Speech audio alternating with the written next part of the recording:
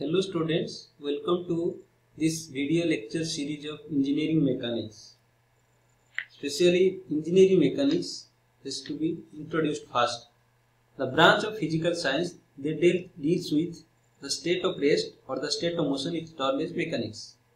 Starting from the analysis of rigid bodies under gravitational forces or other simplified forces to other forces, the mechanics has developed all the way to the analysis of robotic forces, aircraft forces, spacecrafts under different dynamic conditions of or also atmospheric forces and temperature, etc. etc. Engineering mechanics can be defined as application of laws of mechanics to field problem, which is termed as engineering mechanics. Engineers are very keen to use different laws of mechanics to solve different field problems. For all the problems between atomic distances to high speed distances, different mechanics has stood the test of time, and hence that is the mechanics which is classical mechanics used by engineers. Now let us classify the engineering mechanics. Depending upon the body to which the mechanics is applied, the engineering mechanics can be classified as mechanics of rigid bodies, or which is called the solid mechanics, and fluid mechanics, which is applied to fluids. The solid mechanics is further classified as mechanics of rigid bodies and mechanics of deformed bodies. The body which will not deform or the body in which deformation can be neglected in the analysis are called the rigid body. The mechanics of the rigid bodies dealing with bodies at rest can be classified as statics, and the dealing with bodies in motion is called dynamics. The dynamics dealing with different problems, so that is without referring to the forces, without reference to forces, what are the different motions is called the kinematics, and when we consider different forces to motion, that is called the kinetics. If the internal forces or stresses developed in a body are to be studied, the deformation body of the body should be considered. So this mechanics of deformed bodies that can be further classified as theory of elasticity and theory of plasticity.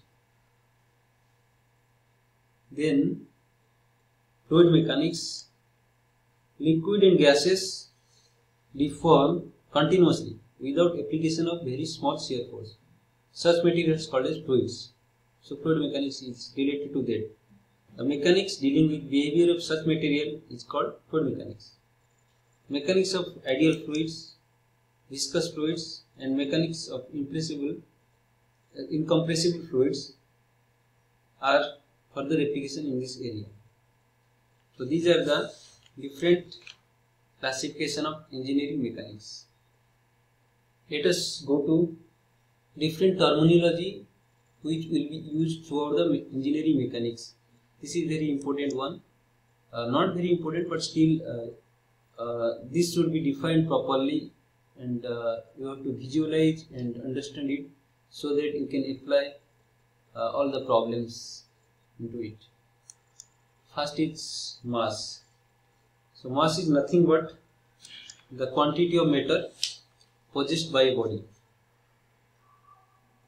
The mass of a body will not change unless the body is damaged and part of it is physically separated. When a body is taken out in a spacecraft, the mass will not change, but its weight may change due to change in gravitational force. Even the body may become weightless when gravitational force vanishes, but the mass remains the same. So basically this is a mass, you can say. So this is downward force, or which can be called as weight. which may vary at different conditions due to the gravitational forces. Next is the time. So time is nothing but the measure of succession of events. So the successive event selected is the rotation of Earth about its own axis, and this is called a day basically.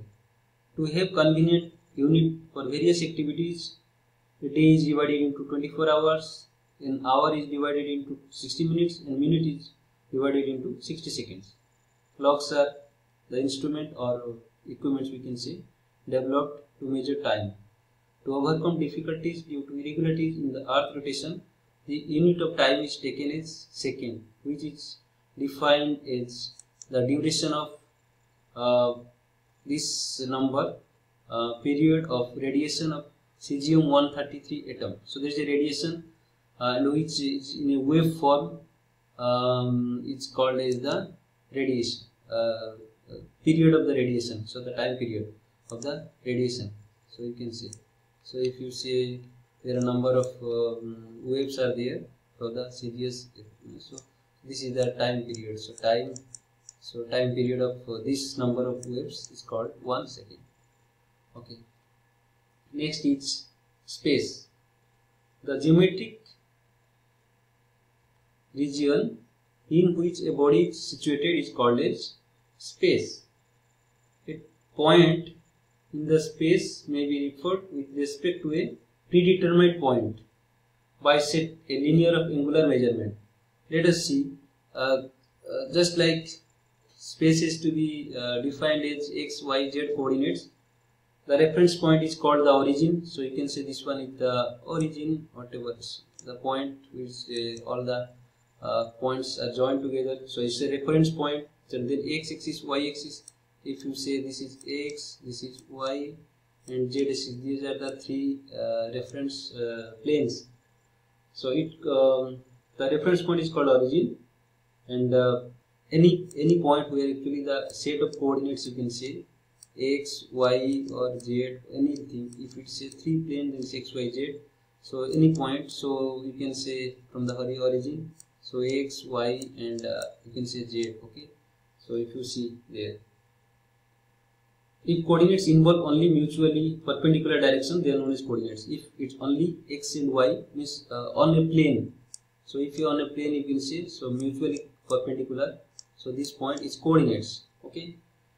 If it involves angle, so that means third one will be there. So that means with an angle, let it this angle is there, and also distances from x, y, z, whatever.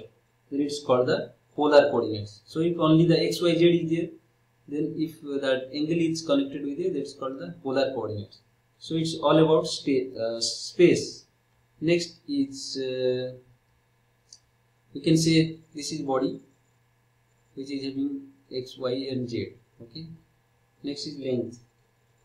So it is a concept of measuring linear distance. You can say measure of linear distance. The diameter of a cylinder may be 300 millimeter. The height of a building may be 15 centimeter or meter. 10 meter or 15 meter.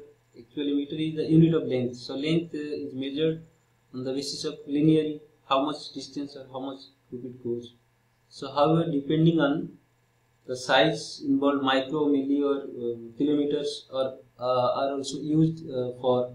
So millimeter, micrometer, something like this. Then meter, kilometer, they are used for length. So there are different in different units. We'll discuss later on. Okay. A meter is defined as length of the standard bar of platinum iridium. So platinum iridium takes an intentional bar of weight and measures. So this is already standardized, and also to 1 meter is generally this is the length, wavelength, you can see, and this to reproduce it is, so this is actually standardized by International Bureau of Weights and Measures.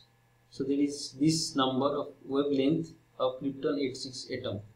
Okay, So they indicate time period, but in this case the wavelength. So this number of wavelength, one wavelength length is this, so number of wavelength will be there. Okay. So next is displacement.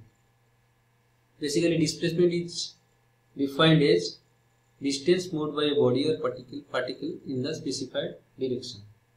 So if you see, let us consider a coordinate xy. Okay, then in let it body A moves from A to B. A is the origin or starting point, and B is the final point. Now if you see, if you make the coordinates from the perpendicular distance from x-axis and y-axis, let it, this one is the x-axis and this is y-axis. So then you can see the plane in the xy plane, the distance moved may be something, but the displacement, the distance is that whatever the length from this one, but the displacement is from this point to this point, A to B, and that is generally shown as in BB dash from x plane, x-axis, and AB dash distance from y distance. So you can say this is the point. So x and y, in x and y direction. So you can just find out the displacement. So generally displacement is depicted by this. So this is the distance, is perpendicular distance from x and y. Next, velocity. So velocity is nothing but rate of change of displacement with respect to time. It's a very simple one. So let it velocity is v, and del x is the rate of change of displacement, and del t is the rate of time within this time interval. So it will be dx by dt. Velocity is very simple, change of displacement with respect to time. Next is acceleration. Acceleration is the rate of change of velocity. So you can again further forward, a is the acceleration, that is change in velocity del v divided del t or dv by dt. It's we will discuss more on acceleration and other things on different bodies. Next is momentum. Momentum is nothing but product of mass and velocity, which is simplified. Momentum is mass into velocity. Next is continuum. Continuum is nothing but a body consists of several matters.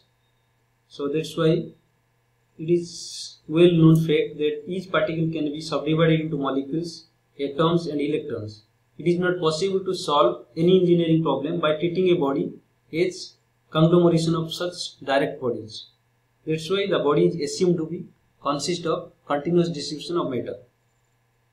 In other words, the body is called as continuum. Then rigid body.